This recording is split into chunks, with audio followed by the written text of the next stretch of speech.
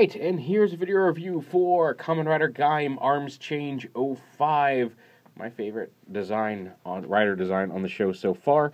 Kamen Rider Zangetsu. This is Michi's older brother working, Takatora Bata. No, his name's Takatora. He works for the Yggdrasil Corporation. You've seen him, he's kind of... Is he a bad guy? Will he be a bad guy for the whole series? We don't know. He's certainly promoting the corporate agenda in the series so far. And is definitely a little bit more involved in what's going on with the lock seeds. Probably has a lot more information. Well, we know he has a lot more information. We haven't seen it yet. But yeah, so here he is in his arms change form. Finally, the fourth of the four main riders.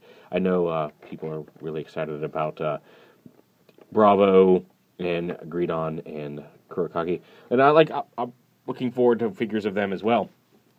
But there's four main riders they've been featuring from the get-go, and Zangetsu is the fourth of them. So he comes in the same arms change packaging. Here's a picture on the back of him wearing Ryugen's armor, and Ryugen wearing his armor, and Baron wearing banana arms, and Baron wearing orange arms. Or Gaim wearing banana arms. So, as well as, here he is wearing mango arms, which we'll see in the next video, and all that stuff. And just the standard packaging on the back with him and some of the various combinations. It comes in the same plastic tray as the others. Pop them out, you get the Zangetsu base body. You get his Muso Saber, which is, you can see a little warped here at the tip. We'll put that in some hot water a little bit and straighten that out. It'll be just fine. Because it's a soft plastic, just heating it. Like, the way I've been doing it is, like, we have a coffee maker here that has a little spout for, like, hot water if you want tea. Put a little bit of that in a cup, just so that really hot water, soak it in that for a couple seconds, it'll soften up, you can straighten it. Really has been working great for fixing things. There's his little shield, which is his rider-specific, or armor-specific weapon.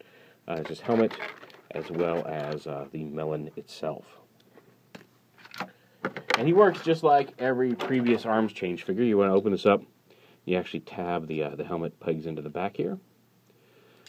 It should peg into the back there. There we go, just like that. Close them all up. This the front plate plugs in. These side pieces just kind of sit up here. The front plate actually plugs into this back part right up here. And then again, there's a little visor piece that goes behind the visor on the helmet. So you just attach it, slide it over his head, clip it onto the shoulders where the attachment points are. Make sure it clips on. And then once that's on, you split the shoulders off to the side, split the front and back, fold onto the back, armor down, armor up, and then his shoulder pieces actually fold up. Like that. His Muso Saber can be held in his hand or attached to his waist, just like on Gaim. And then he can hold his little attack weapon shield. There's a name for it, but I don't know it offhand. I looked it up earlier this afternoon. I repeated it several times to remember it. And now I have completely forgotten. But anyway, he does come with it. He's got all the same articulation as the others. The back and forth, up and down, and front and back on the shoulder. Bicep swivel, hinge elbow, a wrist swivel. The 2x2 finger articulation here. Ball joint hips. Looks like, I don't know, maybe that's a double hinge on the hips. Thigh swivel, hinge knee, ball joint ankle, as well as the ball joint neck. So, quite posable. And again, one of my favorite gimmick lines. This arms change line is just really, really wowing me. I'm really happy with it. So yeah, so there's Zangetsu. And here he is with all the other main riders in the line. I think the next one out is... I think the next arms change figure out is Dongri with his bike. Is that the next one? I know we're getting Dongri with his bike, and we're getting Kurokage with his tulip hopper, like Segway-esque hopping vehicle. And there is, and then we're going to get the upgrade for Zangetsu and the upgrade for Gaim, I believe, are the next two after that. And then there's been no announcement of a Bravo figure, but I don't know how big of a part he's going to play. He showed up, he disappeared. Will he come back? I hope so, because he's fun.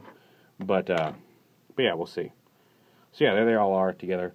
Now, these three guys have the three main undersuit designs that we've seen so far. I'm pretty sure Kurakage and Gridon have share undersuits with one of these things, because Dongri definitely has, or Gridon has the Baron undersuit in brown. And I'm not sure, Kurakage I haven't seen close enough. He may have the Gaim suit underneath his, but I'm not positive on that. And as you can see, like the colors are different, but Gaim and Zangetsu share the same undersuit design with the gold and the black matches up, the same boot, and the basic undersuit is the same. Does that indicate that maybe they'll be working together in the future, with Ryugen maybe becoming a bad guy? Who knows? Because there's definitely been some intrigue between the brothers here on the show. But yeah, there's all them. Oh, let's get Watermelon in here just to show off the basic comparison. I've put Zangetsu in the front, since he's the one we're showcasing here. Okay, Baron lost his spear, but that's okay. And then here they are all compared with the Watermelon, or the Suika Arms. Kind of showed this off in the Gaim, with Gaim when I first did. I was just drop his spear, or his weapon. Yeah, there they are with the giant mech. Any of them could fit in that. There they all are together. So yeah, definitely digging the arms change line. Zangetsu is a worthy addition. Very happy to have him. We'll see him again in a moment. But there it is, arms. Ah ha ha ha! Knock overable. My fault. It's okay. I don't mind. Anyway, okay. So there's Arms Change 05, Kamen Rider Zangetsu.